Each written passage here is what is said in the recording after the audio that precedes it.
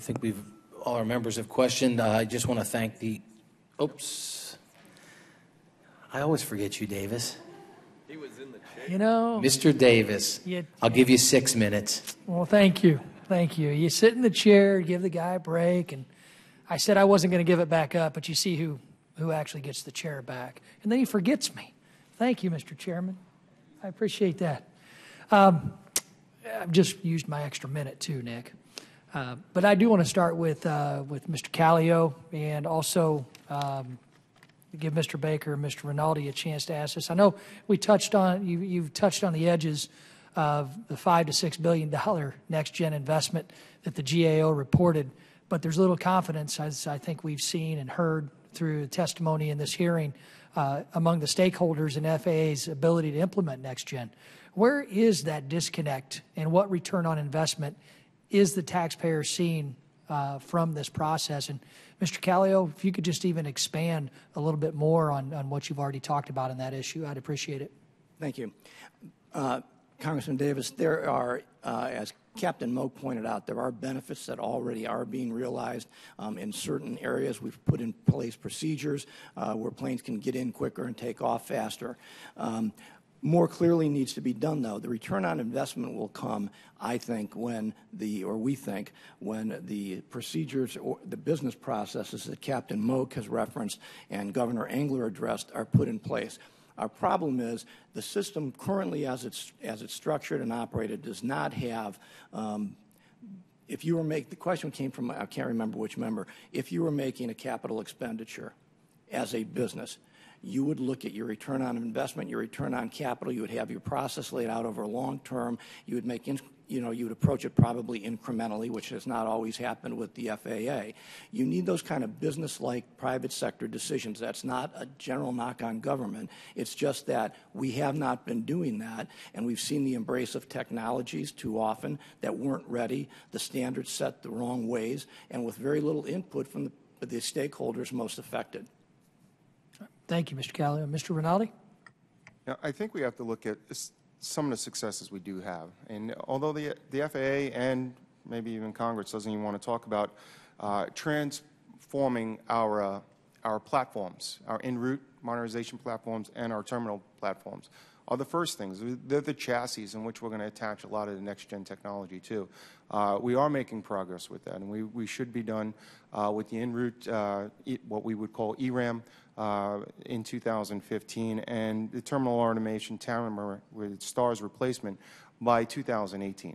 Now you have those on, then you can actually start attaching the technology in the ADSB and the SWIM, the information systems, and start bringing them online. My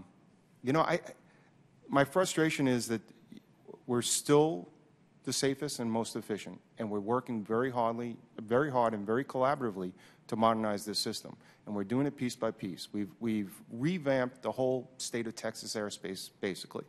We did what we call OAPM, optimizing the airspace in Houston. It's a huge success. The airlines are seeing benefits from it, optimization of departures and arrivals. We now rolled it out in North Texas also. Texas is a big state. It's big airspace, a lot of airplanes. So we did that. So now we have a playbook to move forward. It's not a flip of the switch or a snap of the fingers. We still have to continue the legacy system and run it as safe and efficiently as possible while we're doing this. All right, Mr. Baker. What we think about in general aviation aircraft, if it makes sense, people adapt. And we think there's probably close to 80 or 90% of the people today using some type of a GPS to move around and navigate with, whether it be portable or panel mounted. People are starting to use the tablet, namely the iPad, in very significant ways to get weather and traffic in your cockpit at low altitudes. When there is a value and when you can see that you're getting something significantly better to fly the aircraft with, people adapt. And we're just asking for that to be looked at. What's the lowest possible cost to do that so we get that adaptation across the system? We're in favor of getting ADSB where it makes sense. If we get weather and traffic in the cockpit, we're going to be better off. Thank you. Mr. Scoville, in your testimony, you raised the issue of safely integrating UAS into our airspace. Many advanced economies, from Australia to Canada to even France, have successfully integrated small UAVs into their airspace. Canada has issued over 1,500 commercial approvals compared to the FAA's 7. I think that shows that the risk risk-based small UAS rules that actually we need to unlock what I think could be rapid job creation. And the FAA partners with its counterpart foreign agencies in countless ways. Has the FAA reviewed other countries' actions on small UAS and leveraged those best practices in preparing the small UAS rules? We have done work. My office has done work, sir, on FAA's efforts to safely integrate UASs into our airspace. I don't know whether we have looked at FAA's review of other nations' procedures and practices. I'd be happy to get back to you on that. Would you please do that? I mean, in my district, it's a very rural district. Right. We need to make sure we have some idea of what type of possible commercial expansion in UAS technology we can utilize here in this country. And I think when you look at 1,500 commercial approvals in Canada versus 7 here, there might be something to be learned in what they've seen and how they've integrated that into our airspace, or their airspace. So with that, I thank you for your question, or thank you for your responses, and I yield back.